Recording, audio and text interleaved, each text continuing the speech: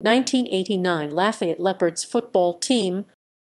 The 1989 Lafayette Leopards football team was an American football team that represented Lafayette College during the 1989 NCAA Division I-AA football season.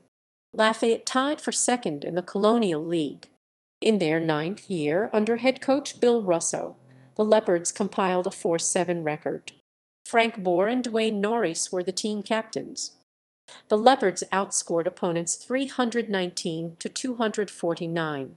Lafayette's 2-2 conference record tied for second in the 5-team Colonial League standings.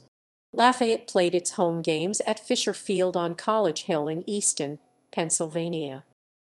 Schedule == References ==